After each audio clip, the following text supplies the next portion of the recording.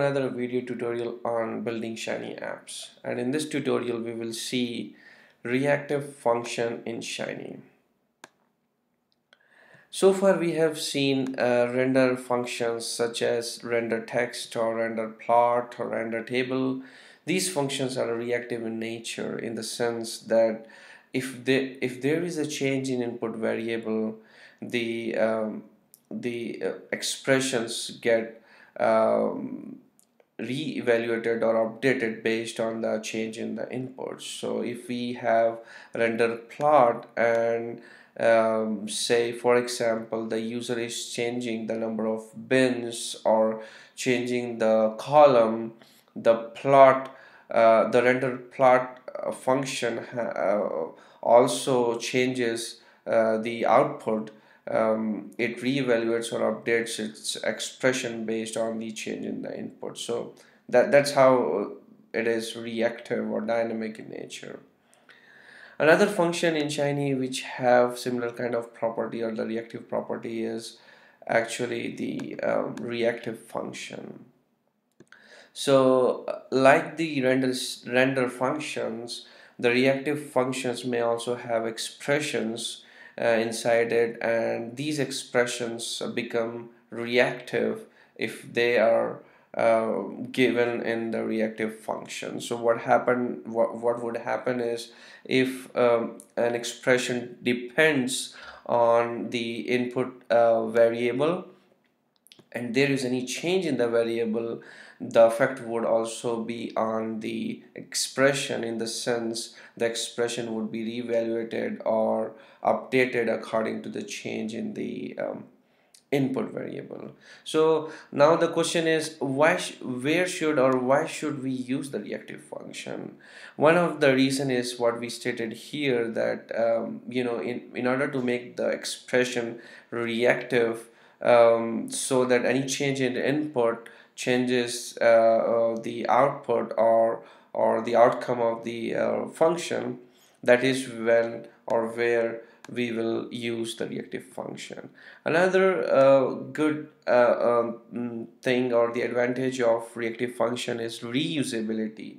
So imagine we have a dynamic plot created in Shiny, as we did earlier in our videos, and there is a column variable which we are using. User can change the column using the widget, and the plot changes. There are certain other render statements which uses this column to display the output. Now what we did is in each render statement we were using this column and evaluating using the column variable again and again in different render statements. What we could have done is we could have used the expression once in reactive function, and then we could have used the outcome of that evaluation in the reactive function in these render statements. So in that way the computation happens just once and the result is used in different render statements, versus computing the expression multiple times in different render statements. So let's see an example that would make more sense and make it clear. Okay, so we are in our studio and I have the Ui.R and server.R files already loaded, and we will be using the render plot example which we used in the video earlier to produce the histogram. Let me run the app so we know which example I'm talking about. So this is the one which we used last time, and this same example we will use to demonstrate the reactive function. Let's see the code. So in this code I'm in server.R, and if you see that we used the input variable var. The input variable var was basically having the column name, and what we are doing is here, if you see, we used a variable called column, and we are evaluating this expression, this entire expression, column equals as dot numeric, and then function of input $var.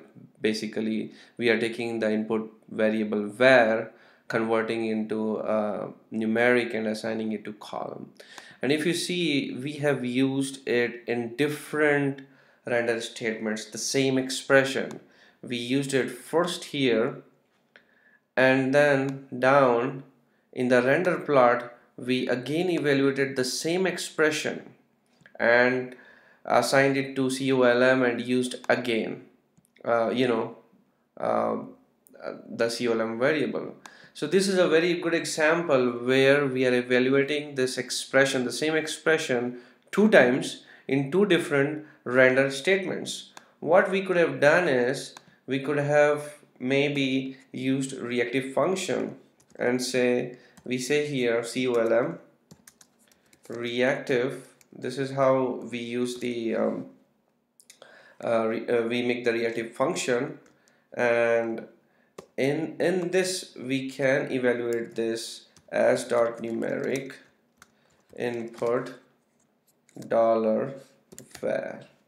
So now what we have is we have this reactive function which we are interested in, so that we evaluate this expression here, assign it to column, and now we can use this variable wherever we want in different render statements. So we are evaluating it just once and calling it or using it in render statement versus evaluating this expression multiple times in the within the render statement. So let me comment it. So I commented this expression which we evaluated, and we will just use this colm now in our render statements. It's just like calling them. The way we call them is we use it as a function. So instead of just saying colm, I will say colm bracket. You see, this is the difference. This is the way we call the random function, or use the, sorry, not the random, reactive function. And wherever it was colm, where we were using the value of the colm, we will put colm braces. So we don't have here. Let's see where we have. Again, let me comment this here, and we were using colm here. Let us put the braces. Okay, then we have another colm here. Let us put the braces. Okay, we have another one here. Okay, let's go further.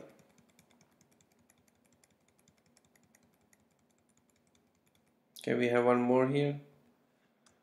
I put the braces, and that's it. So if we run this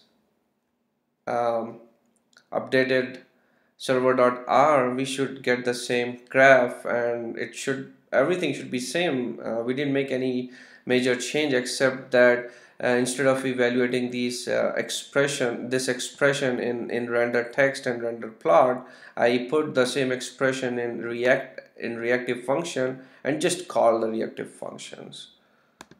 So we should have the same output, and we have the same output. So right now it is petal length, and we can make it sepal width,